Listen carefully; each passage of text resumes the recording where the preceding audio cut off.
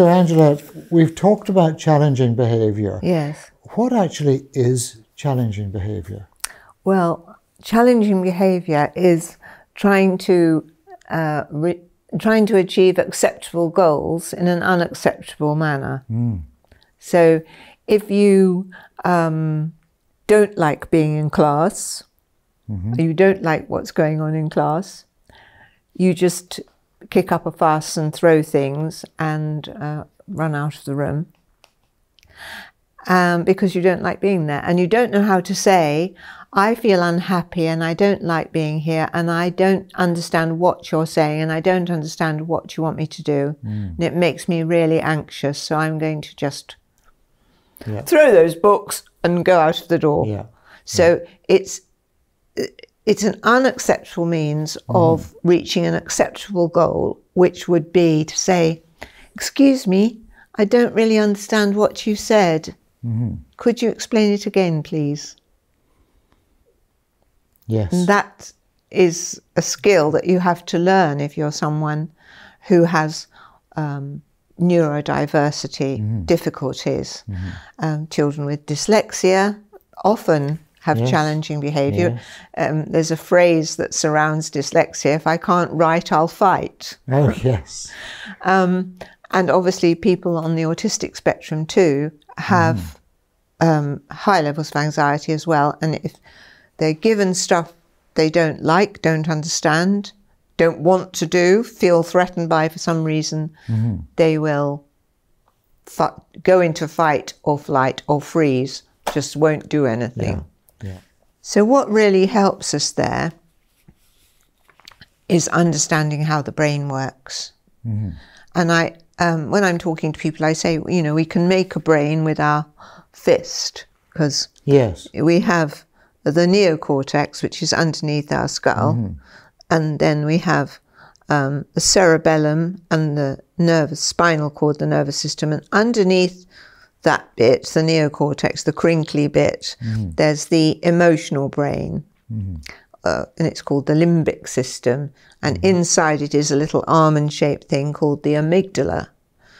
And everything we receive through our emotional brain first.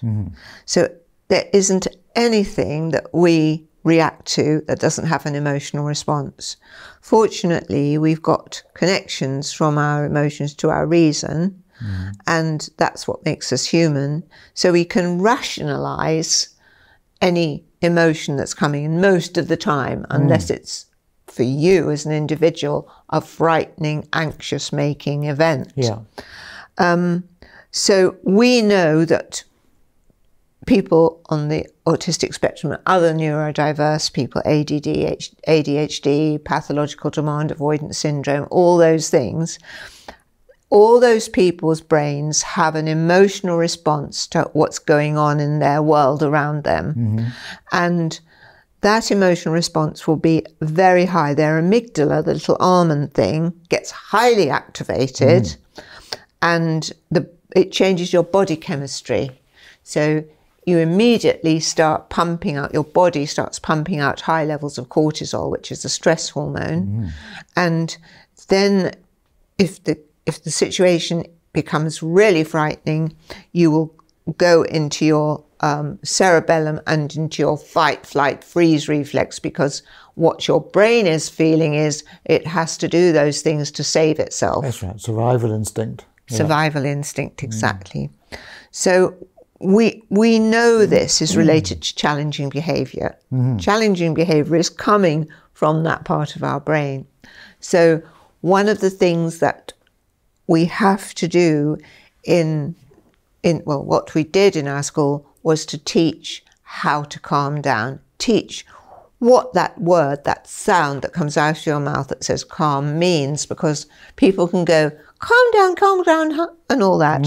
But if you're in there and you don't understand what this word means to you physically, how could you do it? And I remember teaching some children relaxation, and they were lying on the floor, and they were like this, they were stiff. And when I said relax, they didn't know what I meant. So I knew that I had to teach them what it felt like to be tense and let go, be tense and let go, and then say, and then when you let go, you're relaxing. And then over time, we would have relaxation lessons and then teach them about breathing. Yeah. And in the school, we built this into the curriculum. Every day after lunch, there was relaxation. Oh, yes, good. Because in any school you like to mention, there will always be something that happens in the playground that upsets somebody. So we knew after lunch they'd come in, they'd be hyper about something or upset about something. So we'd immediately have the relaxation class. The whole school would be so quiet for 20 minutes after lunch. And it was just wonderful. We offered them hand and feet massage if they wanted it.